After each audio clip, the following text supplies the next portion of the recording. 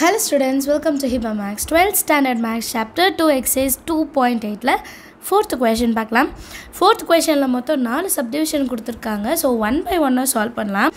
If 2 cos alpha is equal to x plus 1 by x and 2 cos beta is equal to y plus 1 by y, then show that x by y plus y by x is equal to 2 cos alpha minus beta.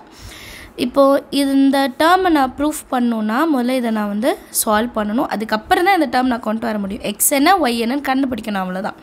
சரிங்களா? X என்ன Y என்னன்னு கண்டுபிடிச்சா தானே substitute பண்ணி solve பண்ண முடியும். So அதுக்கு first நான் 2 cos alpha எடுத்துக்கிறேன். That is equal to X plus 1 by x. இது வந்து கொஷின்லேயே கொடுத்துருந்தாங்க. இதே மாதிரி 2 cos beta is equal to y plus 1 by y. நம்ம ஒன்று சால்வ் பண்ணாலே போதும், சிமிலர்லின்னு போட்டு இன்னொன்று சால்வ் பண்ணிடலாம். ஸோ ஃபஸ்ட்டு இது சால்வ் பண்ணலாம். 2 cos alpha is equal to LCM எடுக்கலாம். x into x, x square plus 1 by x. அடுத்த டேர்மில் இந்த x ஆன்சர் கொண்டு போயிடலாம். x line. So 2 into x, அதுக்கப்புறம் cos alpha is equal to x square plus 1. இப்போ இந்த டேர்மை நான் equal to other side கொண்டு போகிறேன். So x square plus 1 minus 2x cos alpha that is equal to 0ன்னு எடுத்துக்கலாமா? ஓகேங்களா? இப்போ நான் என்ன பண்ண போகிறேன்னா இதை கொஞ்சம் ஷஃபில் பண்ணுறேன். x square minus 2x cos alpha இது கூட plus cos square theta ஒன்றும் minus cos square thetaவும் நான் ஆட் பண்ணிக்கிறேன்.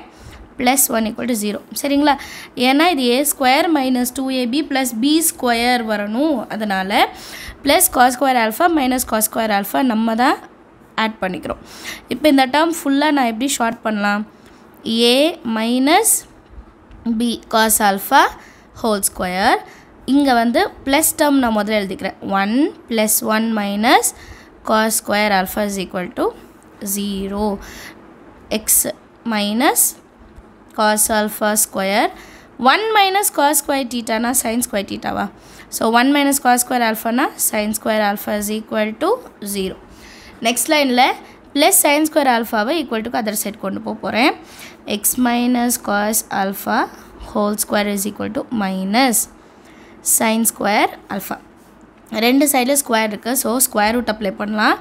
Taking square root on both sides எழுதணும்னு கிடையாது, நம்ம வந்து ஜஸ்ட் அப்ளை பண்ணால் போதும்.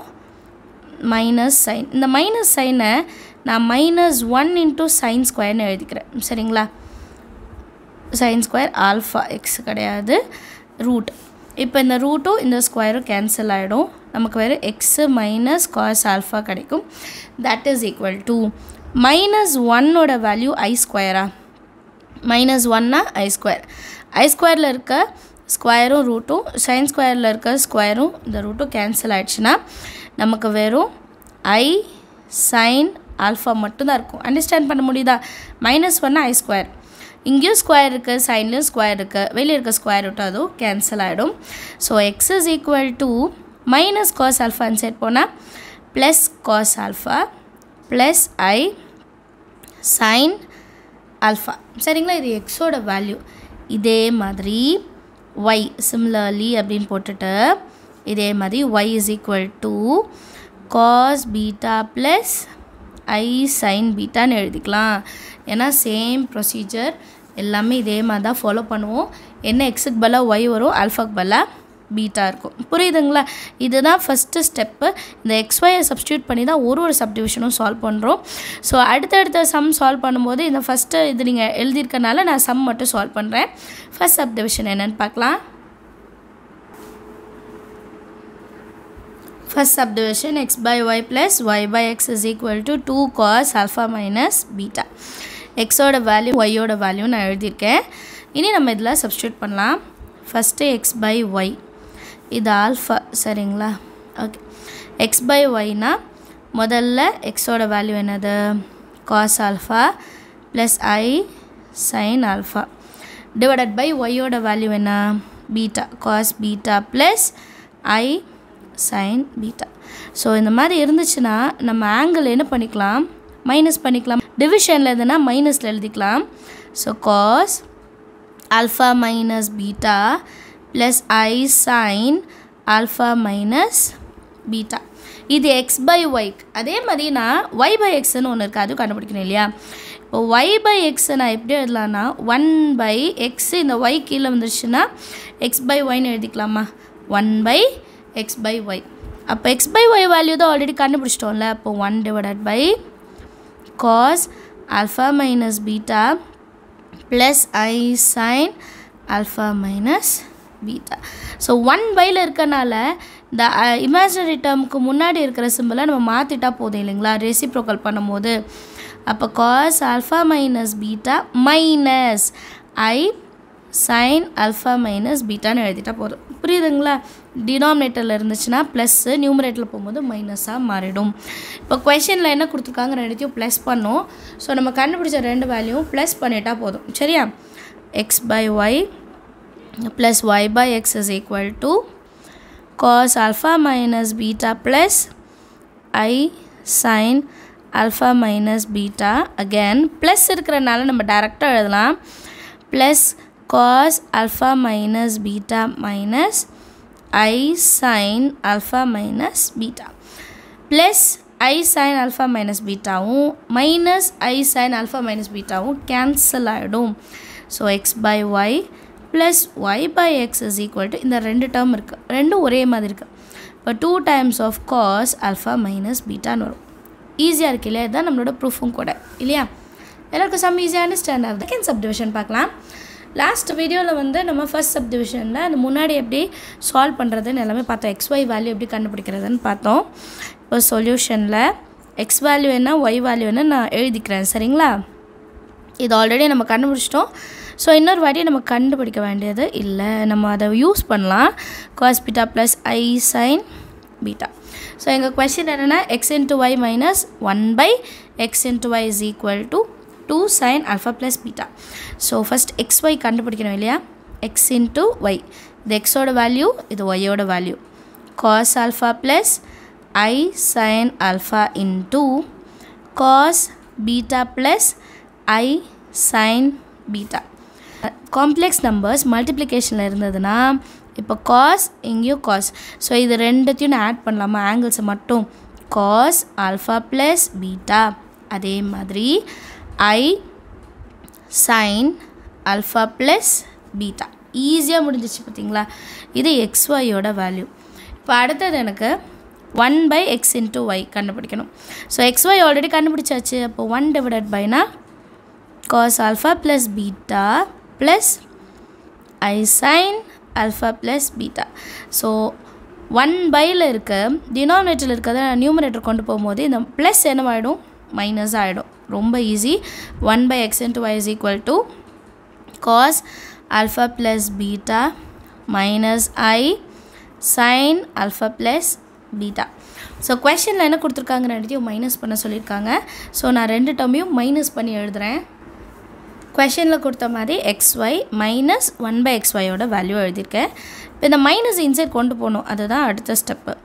Cos alpha plus beta plus ஐ sign alpha plus beta minus inside கொண்டு வரலாம்.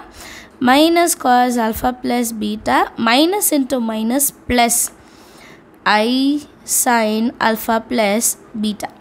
ஸோ இதில் minus cos alpha plus பீட்டாவும் plus cos alpha plus பீட்டாவும் cancel ஆகிடுச்சுன்னா ரெண்டு சைன் டீட்டாஸ் மட்டும் தான் இருக்குது இல்லைங்களா?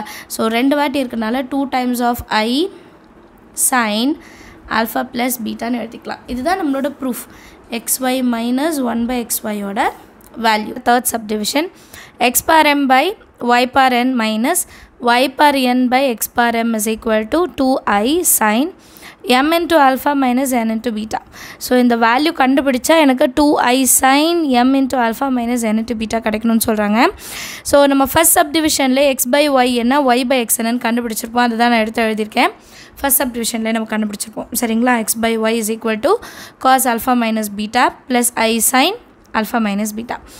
y by x னா cos alpha minus beta minus வரணும் I sin alpha beta. இப்போ நம்ம கொஷனில் என்ன இருக்குன்னா எக்ஸ் பவரில் எம்மு ஒய் பவரில் என். ஸோ x பவரில் m டிவைடட் பை y பவரில் n மைனஸ் y பவரில் n x பவரில் m. ஸோ ஃபஸ்ட்டு டேர்ம் என்ன x பை y. இப்போ எக்ஸுக்கு எம்னா ஆல்ஃபா பக்கத்தில் m வரணும்னு அர்த்தம்.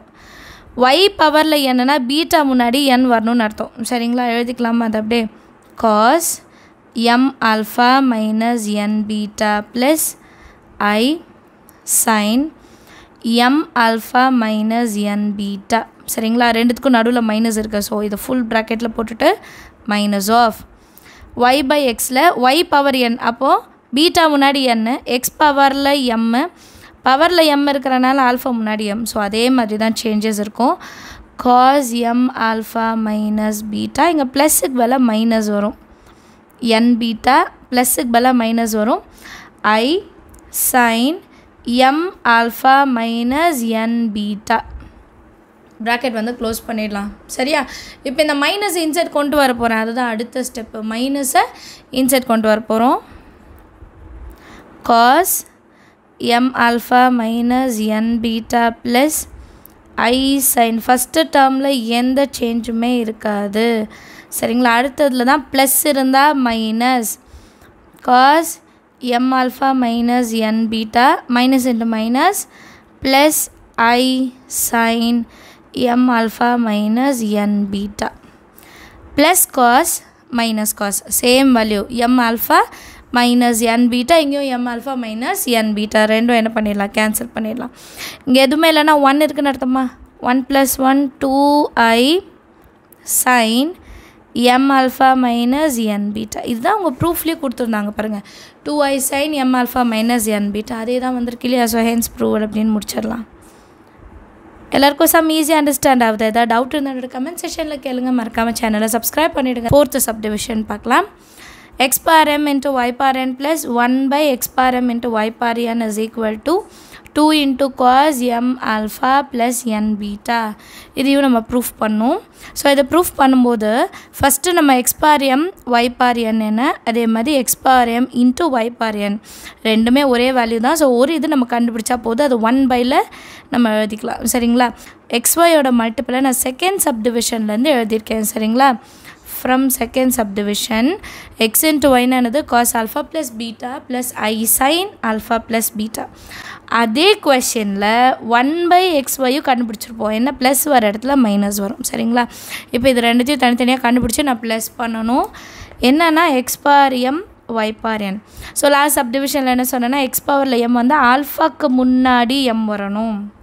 that is equal to cos m into alpha plus n into beta plus I sin m into alpha plus n into beta. கிளியராக தெரியுதா? இதே இது இப்போ 1 by இதுலேயும் x power n y power n. சரிங்களா, 1 by முதல்ல x power m அப்புறம் y power n is equal to cos m alpha plus n beta ப்ளஸுக்கு பதிலாக minus sin m alpha plus n beta. இது ரெண்டுத்தையும் கொஷனில் என்ன கொடுத்துருந்தாங்க, ப்ளஸ் பண்ணணும். ஸோ அது மட்டும் எழுதிக்கலாம். x power m y power n plus 1 by x power m y power n is equal to, இது ரெண்டுத்தையும் ப்ளஸ் I சைனும் மைனஸ் I சைனும் என்ன ஆகிடும், கேன்சல். இப்போ இங்கேயும் 1 இருக்குன்னு அர்த்தம், இங்கேயும் 1 இருக்கு அர்த்தம். அப்போ 1 plus 1 2 cos m alpha plus n beta. இதுதான் நம்ம ப்ரூஃபும் கொடுத்துருந்தாங்க பாருங்கள், 2 cos m alpha plus n beta ரெண்டுமே ஈக்குவலாக இருக்கா. ஸோ ஹென்ஸ் ப்ரூவ்டுன்னு எழுதிடலாம். எல்லாருக்கும் சம் ஈஸியாக அண்டர்ஸ்டாண்டாக இருக்கும்னு நினைக்கிறேன். வேறு ஏதாவது டவுட் இருந்தால் கமெண்ட் செஷன் எழுதுங்க. மறக்காமல் சேனலையும் சப்ஸ்கிரைப் பண்ணிவிடுங்க. தேங்க்யூ ஸோ மச் ஃபார் வாட்சிங்.